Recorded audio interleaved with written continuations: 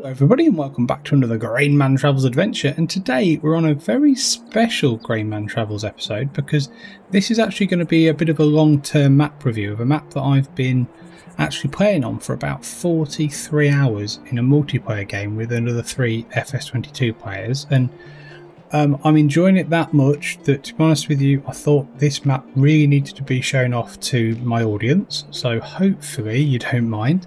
This is actually going to be only a PC only map because it's not available on ModHub at all, and it is only officially available off the modder's website, which is the guy's called Mod, and he has released a few maps into ModHub. I think last week he released his Fiat Tractor, etc. So yeah, it's in my opinion, I think this is the best Farming Simulator 22 map pretty much to date. It is, in my opinion, simply superb.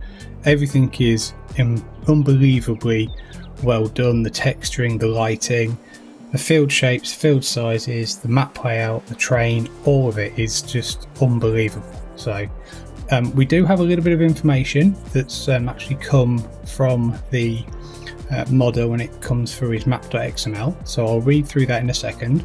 I will just say that this map tour is probably going to be a little bit longer than my normal ones, mainly because there's so much to run through, so there will be chapter markers, so feel free to skip through. So here we go.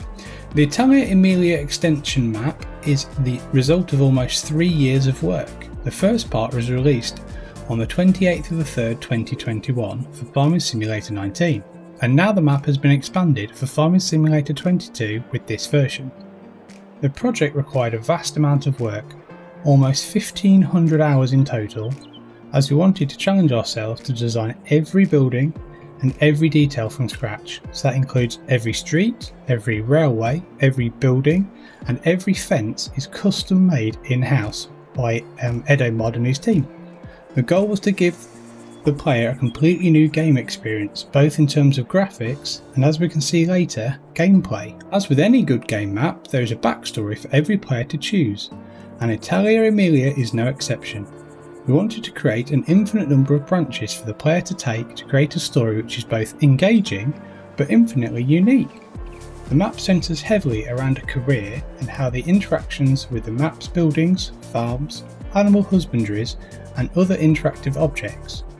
As an example, if the player wishes to start a game without any funds and without farmland, after completing just a few missions, the player will be able to buy the railway depot for €8,000, or go bigger with the new sheds farm for 19,000, with the bare necessities for gameplay: a couple of sheds, a small grain silo, a sleep trigger, and a few smaller details which are useful to the player.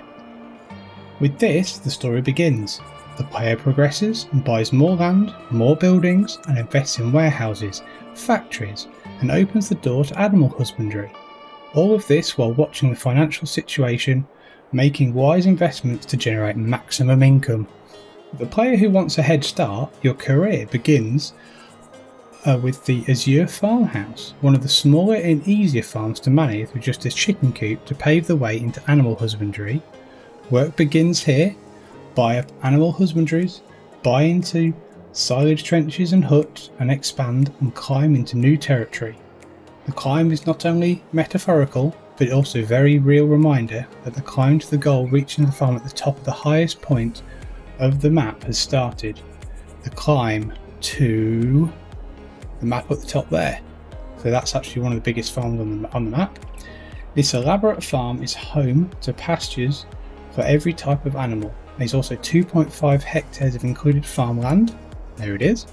There's 5 hectares of custom made, entirely reworked vineyards, and a wine cellar to turn your grapes into the finest wines at the cost of over €5.2 million. Now, I'm quite lucky in my multiplayer game to actually have this farm here and all these vineyards, so yeah, they do take a lot of work, but it's quite enjoyable on this map because it actually works. It's an Italian map, the vineyards are right, and it just works for me.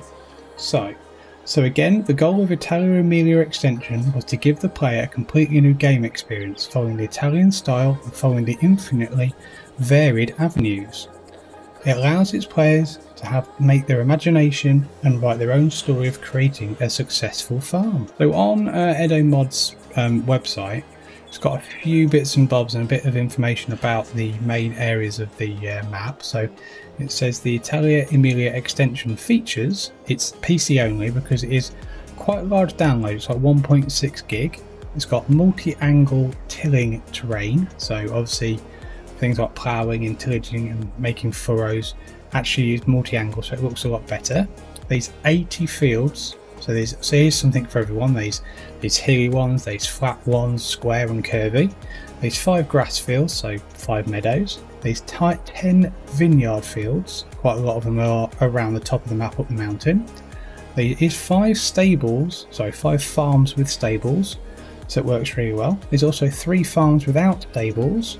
There's also 10 equipped areas, so there's one up here actually. There's like a silage clamp area over here.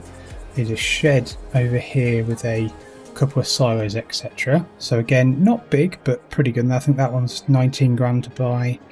This one's probably about 20, I think, from playing this map. There's also quite a lot of unique production chains, which we will run through. There is a couple of required mods needed for this though. So there's actually a few that's on Mod Hub, and there's a few that you need to get from other download sources, which you can get from Edo Mods. They link from Edo Mods main page.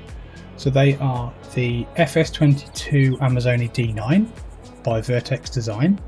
There's actually the FS22 Chipper, which is especially for this map. It's made by Edo Mod. There's also the crane for this as well, called FS22 Crane Italia Emilia. These are the Fiat X70 series by SMI Modding Team. Is the FS22 Multi-Fruit Harvester Pack by TN4799.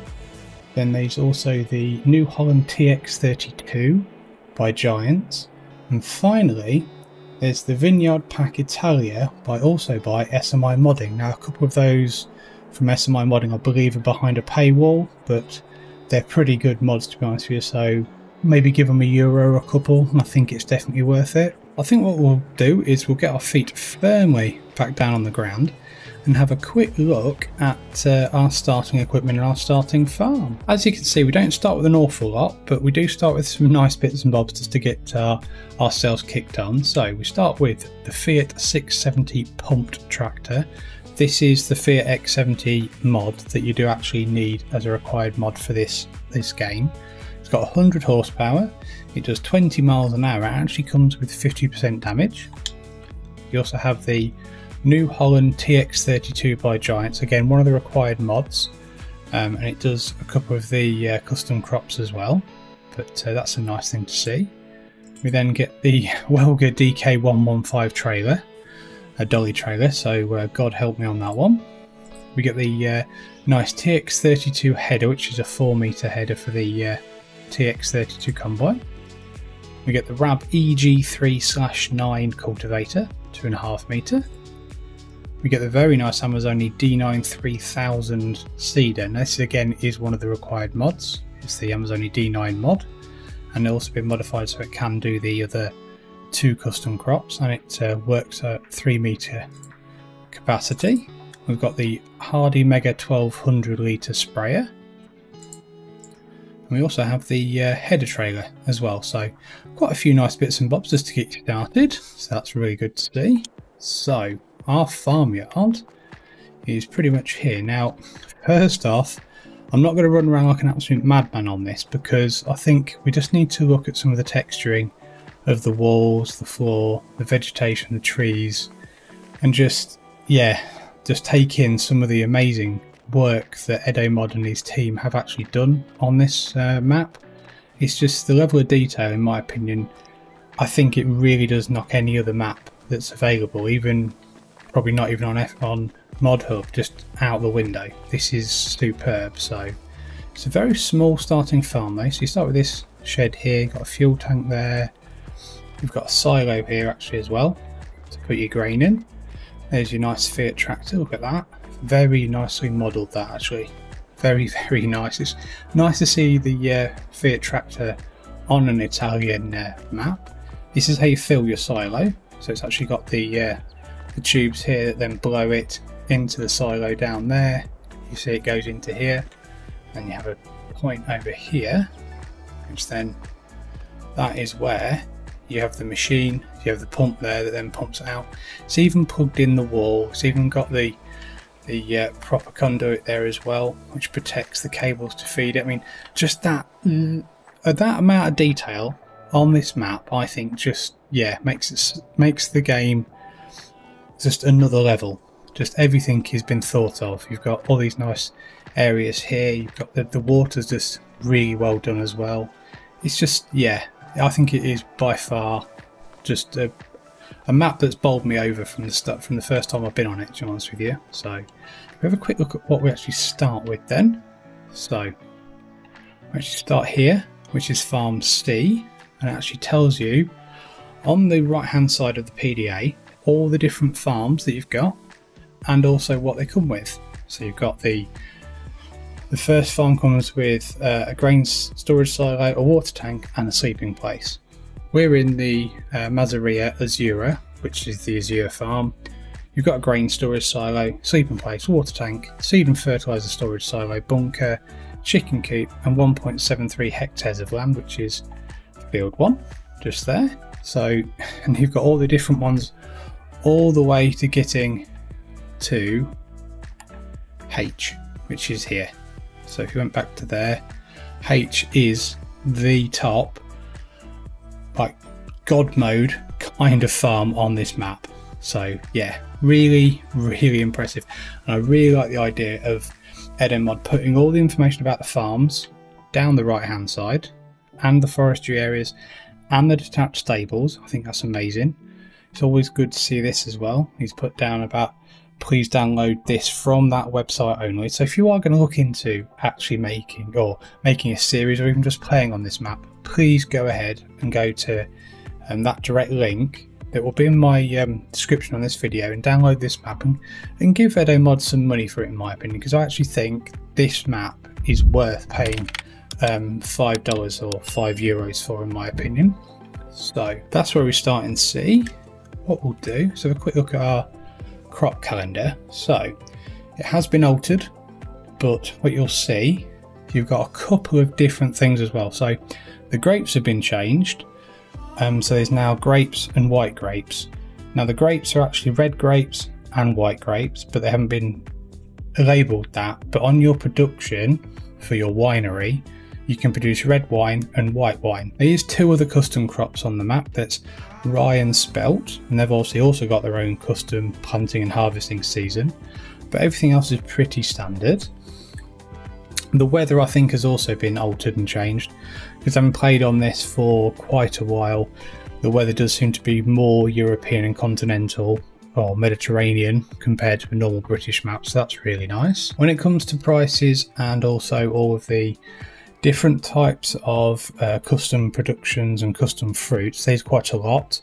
The one thing I will say, the difference between the single player and the multiplayer mainly is the train on the multiplayer has been disabled, but it is enabled on the single player like this one. So there's quite a few places to sell, so 3 or 4, couple there. If we go down, pretty much all the things that are part of the base game are accepted, plus a few others. So if we look here, we've got the white grapes, the spelt, the rye. The sheep on the map produce milk as well as wool.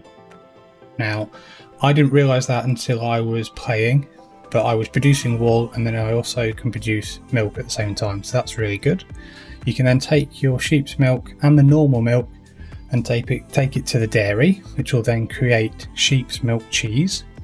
You can also, this is a really nice feature, the grape and the olive productions actually produce waste, so they actually can be sold at the BGA. You then have to buy your empty wine barrels for creating your red wine and your white wine cask, so that's good. You need firewood for your bakery. You need metal components to then be able to make, I think you can buy a barrel factory, so you can make your own empty wine barrels, but you need metal components for the bands, and you need wood then obviously, or planks for the barrels themselves. There's a pasta factory, but there's a normal pasta and fresh pasta, slightly different recipes on that one. There's also pasteurised milk, so you can take your milk from your normal cows and you can then pasteurise it and sell it on a slightly higher price. So really impressive. So you start with the MA chicken coop when you first start as a normal start from scratch farmer or easy mode farmer like we are here, but there's loads and loads of different coops and animal enclosures on every farm. Most farms, I will check this at the top actually, most farms, if you have a quick look and zoom in, do start with D comes with pigsty, sheepfold, chicken coop, etc. That comes with, as you can see actually, yeah, you got pigsty, sheepfold, diesel tank. Most of them do come with horse stables, chicken coop. Most of them do all come with some kind of animal enclosure or multiple. So the pigsties produce manure, the chickens produce manure as well. You can put straw in, so that's pretty good. So yeah, everything has been customized. The animals are custom. The one thing you will find if you're trying to put some animal pens down from either the base game or from a mod, sometimes they don't always work because Edo mod has made some big changes to the way the animals work, so just something to be aware of. Contracts wise, they're really healthy. They're quite good pricing. They're quite nicely spaced out, and to be honest with you, they do a good job of keeping you getting a good supply of money in, so that's really good. You don't start with any production chains at a start when you start in new farmer mode, but there's lots of custom productions which we will run through in this map tour. So I think that's about it. Have a quick look at the actual PDA and field layout, but yeah, there's a lot of fields, there's a lot of roads, lots of tracks, lots of different ways to get around. There's loads of nice places. One of my favourite parts of this map is here, which is like a switchback that goes up the mountainside. There's loads of trails between different farms. You can see them here, through the fields, around here, down here. Main roads run there, around the outside. There's tracks all the way around, loads of different bridges, loads of nice modelling over here with the bridges and this area where the train is. There's lots of water sources as well. There's also a water place to get water that costs you, I think it's £1 or dollar or euro a litre from there. Gets like a fountain, but that's really good. Loads of different places to drop off for your train as well. It's another farm here that's got loads and loads of vineyards, and also got the wine factory there as well, so that's good. But generally, I mean, the PDA, as you can see, loads of different shaped fields, loads of unusual layout as well, which I think is absolutely fantastic. The train is really impressive on the single player as well. It's a custom train, so yeah, absolutely incredible. This map really is. So if we have a quick look now, I think what we'll do is have a bit of a drive. So here we go. It's a cabless tractor. It's been a long time since I've driven a cabless tractor. Let's zoom out a little bit. Look at the texturing and the detail on the roof of that as well, though. It's absolutely incredible. Even though I've played on this map for 42 hours, every time I go on it, I still find new things to look at, new things to find.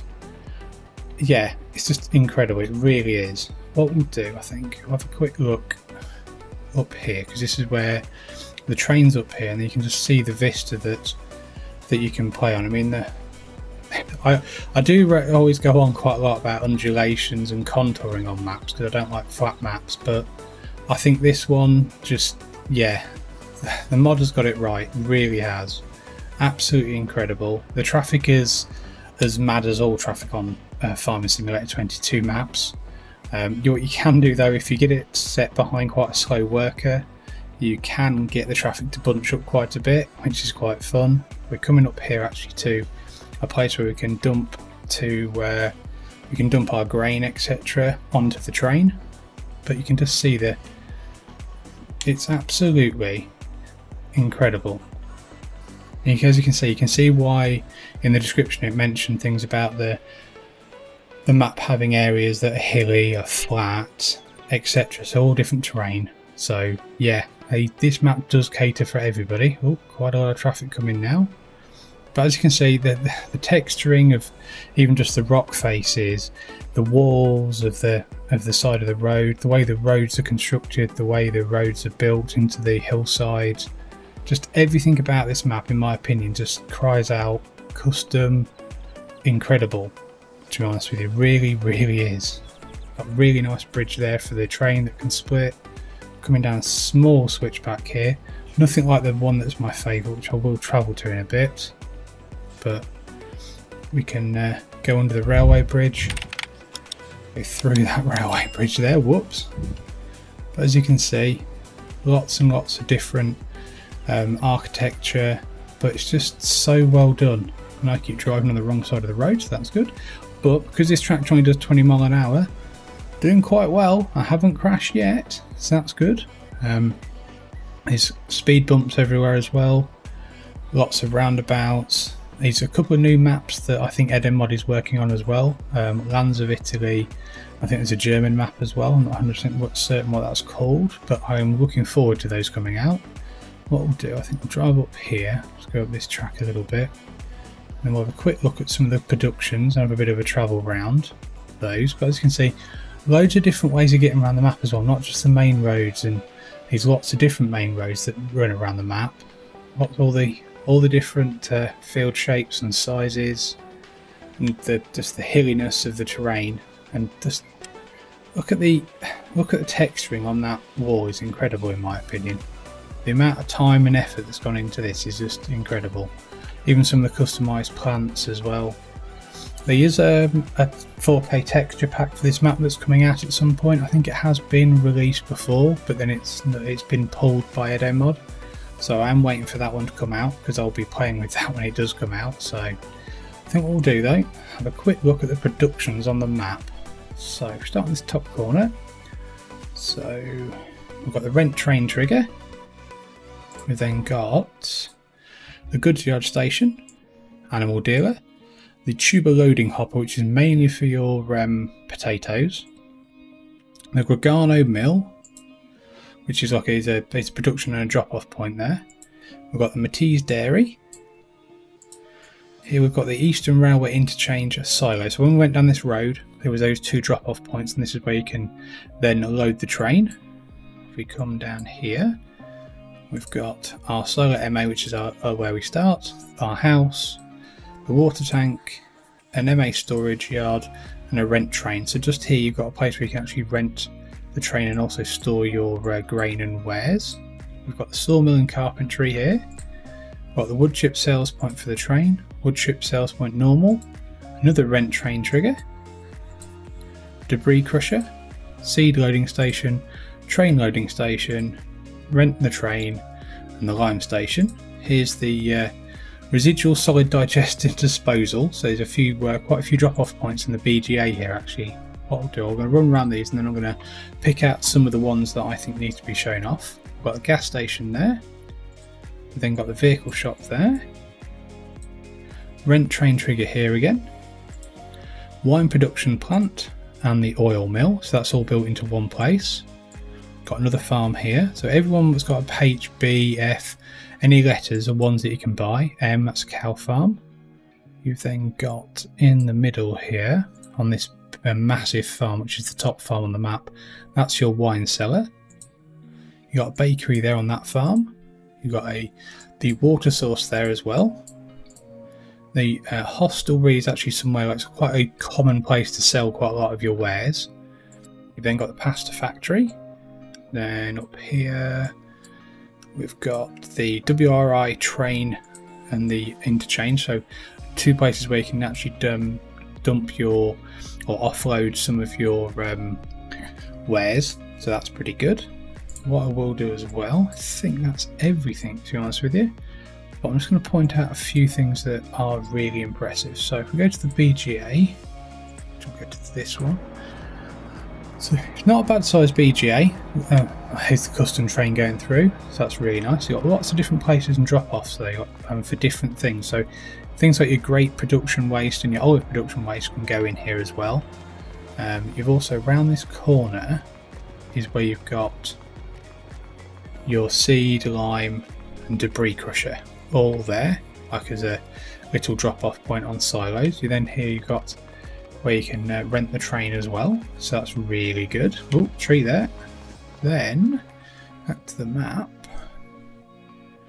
Other ones that are pretty good actually.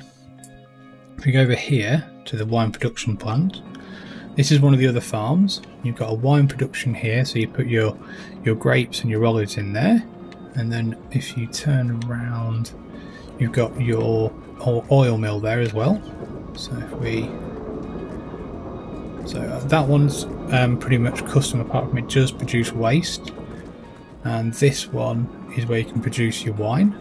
So you can actually put your red grapes and your white grapes, and it will bring out cask wine and red wine. But you have to put barrels in as well, and then you also get waste production from that you can sell at the BGA, so that's pretty good. But just again, really impressive vineyards. Quite challenging sometimes though. I've actually worked on these vineyards quite a lot, and I've also worked on the vineyards at the top of the map, but I actually think they're really fun to work on, even though some people might call me absolutely mad about that. We then have a quick look. So we then have this farm here. So I've got a bakery here actually, which is on the farm. And when you buy the farms on this map, it's got a really nice feature where I'll probably have to buy one of these. Each bit here, so this here and this building here and this building here, at the top there you have a system where you can store your bales automatically, so you can bring it up to a trigger, you'll then convert them, and then it will then put an animation and start stacking up the bales. So this one I think is straw this side, this one's hay, no it's not the other way around, this one's hay, that's straw, and they both can hold 500,000 litres, so pretty impressive. But you can buy the productions without having to buy any of the land that goes with it, so it's like that's pretty good, so you don't have to buy the farm. But again, just yeah, this is a farm that I have actually done quite a bit of work for on my multiplayer game, and again it's a really nice farm. The texturing is amazing, the features are and just incredible, because every farm on the map is completely different depending on how you play, your play styles, etc. It's just incredible. This is your water fill point on your fountain. Again, very custom textures, really pretty. I will say that a couple of the guys that I play with on a multiplayer game, they do use auto drive and course play, and this map does work pretty well if you get your routes all set up. So just something to know, because it's probably a map for some people who would play auto drive and course play on, especially running back things up to the water plant and to get water, etc. So just something to be aware of.